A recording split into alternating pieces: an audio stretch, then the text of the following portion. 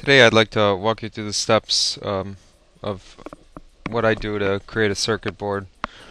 Basically, this circuit that I'm going to make is just going to be a bridge rectifier that hooks up to a LM317 voltage regulator.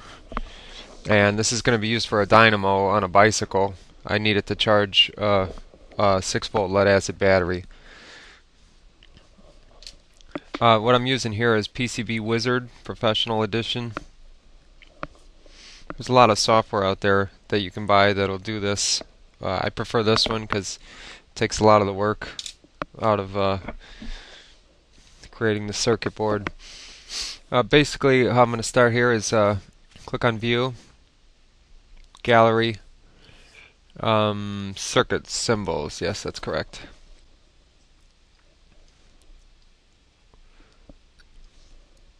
I'm going to go ahead and drag in the AC voltage source.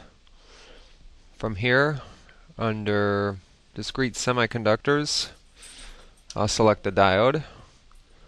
Basically, all I'm going to do is click it, Control R to rotate it, Control C copies it, Control V pastes it,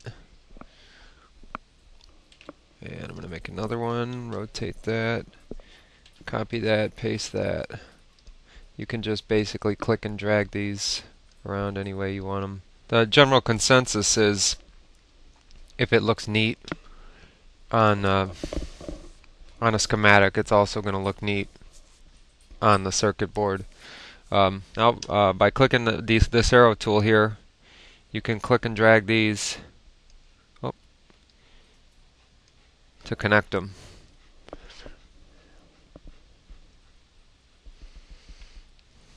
And those are not the two that I want. I'm going to connect these.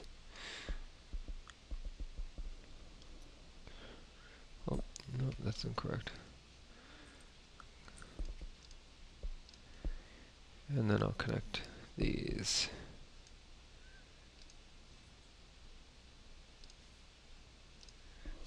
Like so. This will be my positive out. This will be my negative out.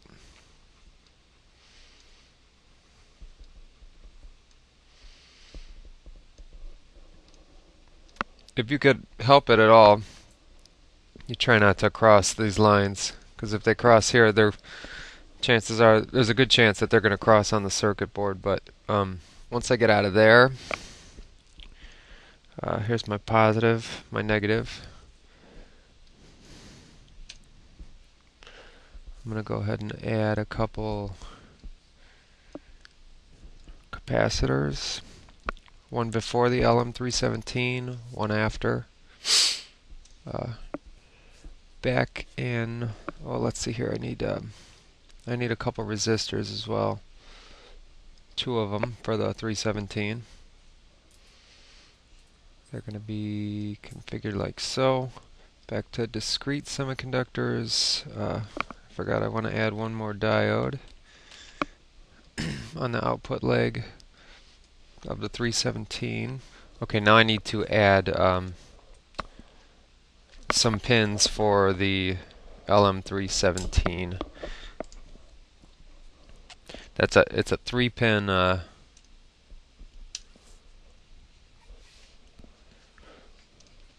voltage regulator.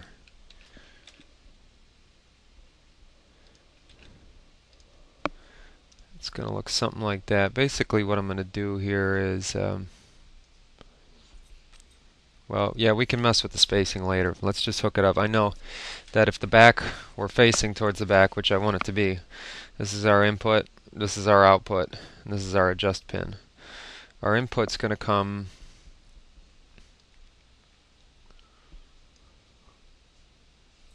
I'm going to go ahead and go around this like so.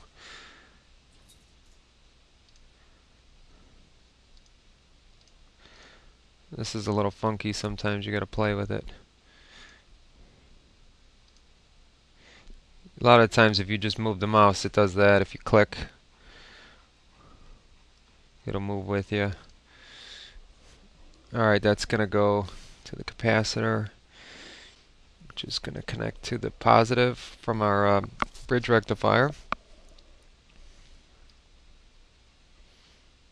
I'm not really focusing on neatness at the moment, even though I probably should. I know our output is going to connect through one resistor to the adjust pin, and that pin is also going to connect to another resistor which connects to ground. The other capacitor connects to ground, and our output also connects to the other side of this capacitor.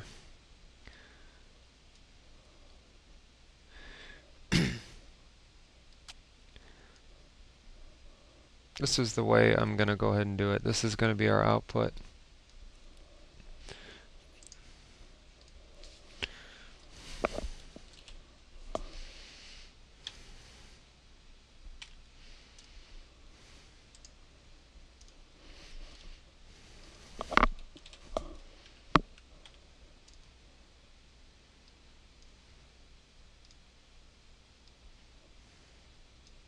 Okay.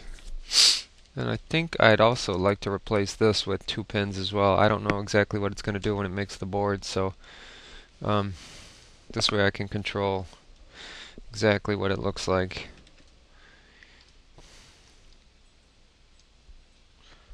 That'll be our input then. Just a quick check to see if everything's okay.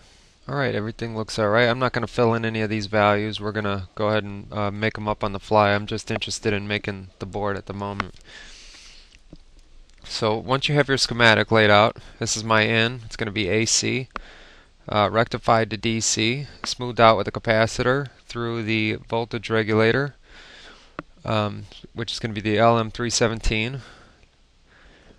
These two resistors are going to make a divider for the adjust pin, and our output is going to be on a capacitor through a diode because I'm going to be charging a battery. Capacitor is probably not necessary, but I'm going to put it in anyway, and to the output. These are the boards I'm going to use. I'm going to fit multiple circuits on one board. It's basically just a single-sided copper PCB laminate.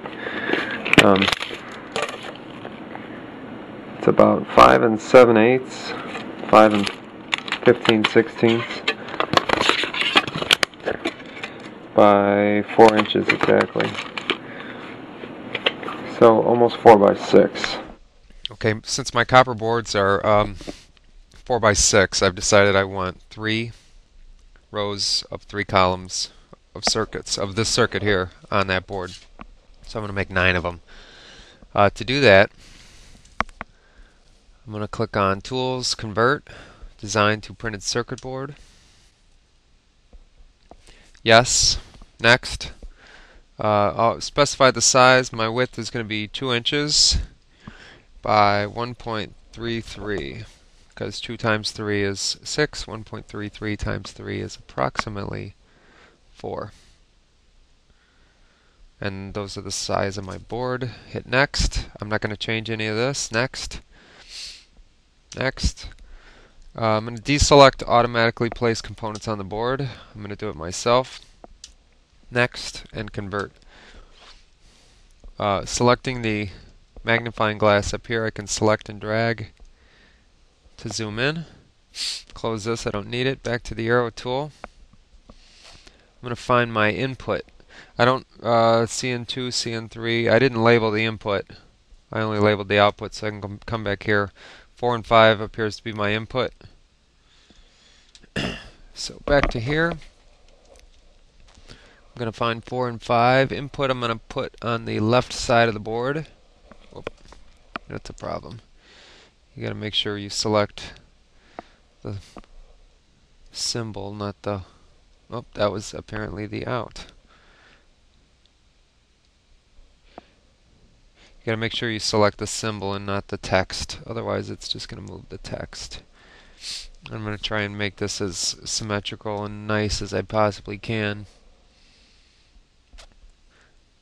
Same thing applies with these. Control R rotates them. Alright, that's starting to look pretty good. Maybe what I'll do is move these up to here. And basically when it comes to this now, the less lines that you have, the better. Crossing, I'm sorry, the less lines you have crossing. This is going to be my negative out. I usually try to keep all the positive stuff towards the top just to prevent confusion, and all the negative stuff towards the bottom. One thing here now with the spacing of this LM317, that's these pins 1, 2, and 3 right here. Let's just look up the data sheet and find out the distance between the pins. I'm assuming this is in inches, a 0.09 to a 0.110. And this would probably be millimeters, a 2.29 to a 2.79 spacing. Let's back to PCB Wizard. On the grid, 0.1 inches looks pretty good for this.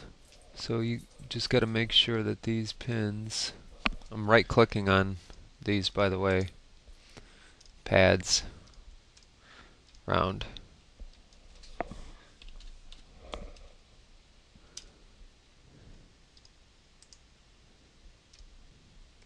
Oh.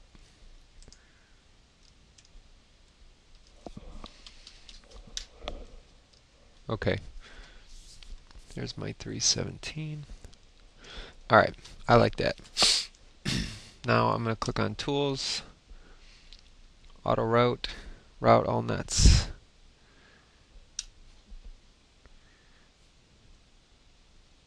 And OK. And there it is.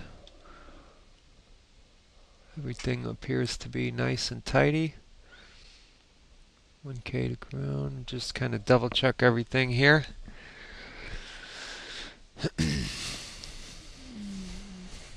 If you click this red, this is the copper area. You can go ahead and drag it, and it'll create a little spot. Oh, you know what? Before I do that, let's do this. Let's left-click, drag, Control C to copy, Control V to paste. We're going to go ahead and make 6 inches.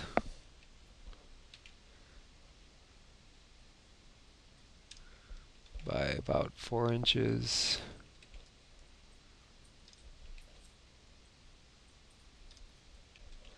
These are overlapping a little, but none of the components are smashed into each other, so that's okay. Now this copper area, I can just drag that the whole length. Be something like that then. Solder site artwork.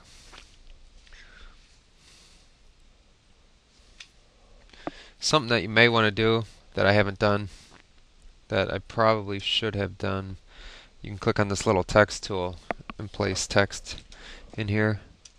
Sometimes it's a good idea to stick just a little positive symbol near your positive on the output so nobody gets confused.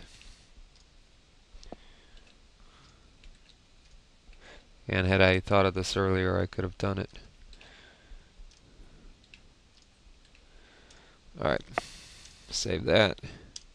Alright, next step. Print.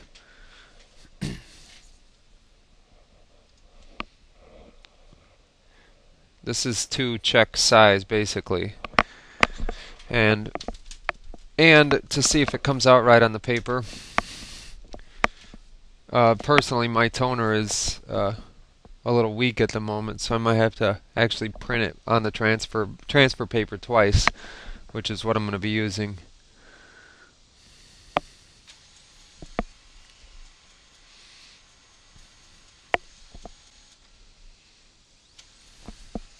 Also, I hear the brother toner is hard to get to transfer. I haven't had too many problems. I had problems the first time around, but it was a lot easier the second time. Always, I think I rushed it the first time. So basically, we'll check our width. It looks fantastic. Check our height. we knew it was going to end up a little short, no big deal. So basically all we have to do now is print this onto some transfer. Just a quick aside, I changed my toner cartridge. You can definitely see the difference there. This makes a huge difference too when you're doing your circuits. If you can take a look, see all the grain inside of that black?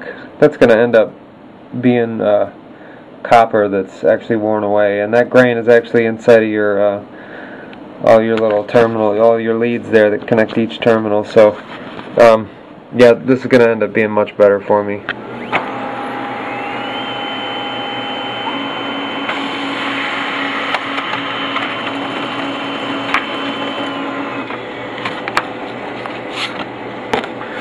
Alright, and there it is.